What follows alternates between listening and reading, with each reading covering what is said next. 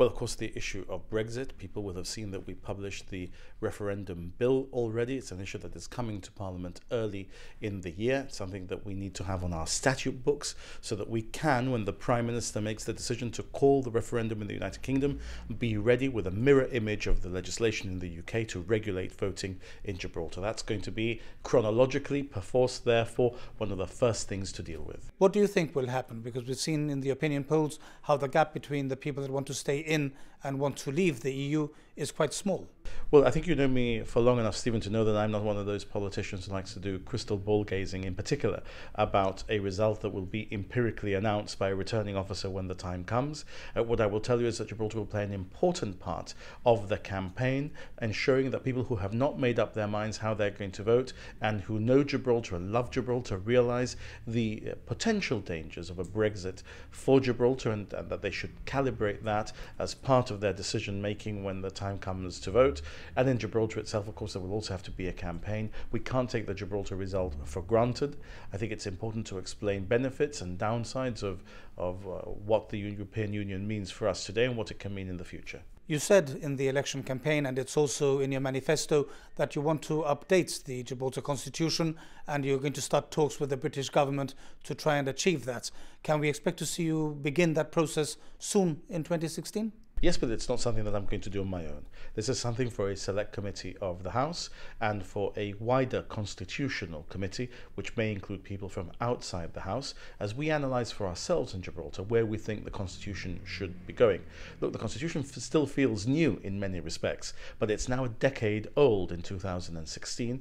We need to make sure that we keep it fresh, that we are at the vanguard of constitutional development, always in the context of staying on the side of the line that preserves British sovereignty in perpetuity. We're not looking for independence, but we are looking for delisting at the United Nations, and we are looking to ensure that that constitution is reviewed regularly. It may be that we all end up deciding that we don't need to make any changes, or that the changes that we need to make relate to the paragraphs that deal with human rights and fundamental rights rather than the political parts of the constitution.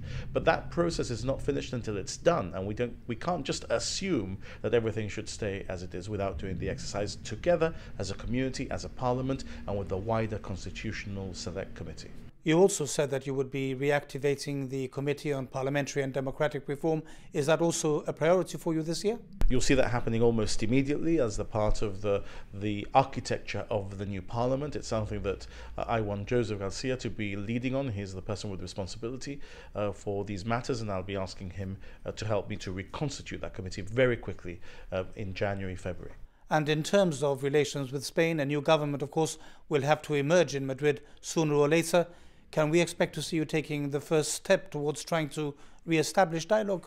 Well, look, we know constitutionally the 13th of January is the date on which the first opportunity for investiture by Mr Rajoy, who came first of all of the party leaders in Spain, will fall. 13 could be lucky for some or unlucky for others. We'll see what happens after that. Gibraltar is ready. It has already taken the first step of saying we remain ready to engage in dialogue under the Trilateral Forum, depending on the result of the votes in the Spanish Cortes, in the Spanish Parliament. There may or may not be a driving hand on the teller of the Spanish government that may be open to returning to that Trilateral Forum or not.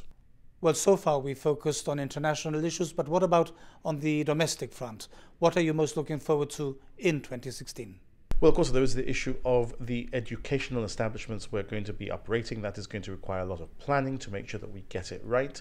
And I think we need to do that in a way that ensures that the least possible disruption. So there is a bit of a jigsaw puzzle to be doing. We've got a lot of ideas in the party as to how we would achieve that. Now it's a question of translating that into the work of the civil service and the contractors that are engaged to do that in a way that our children suffer the least possible disruption. The power station and the LNG facility, I suppose that will start to manifest itself in the next 12 months?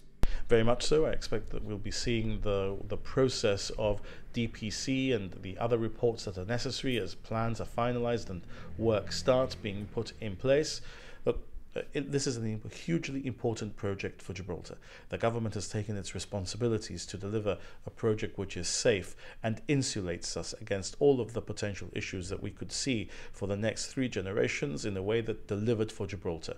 I am very much looking forward to seeing the functionality of the new power station and the new fuel be a reality very shortly.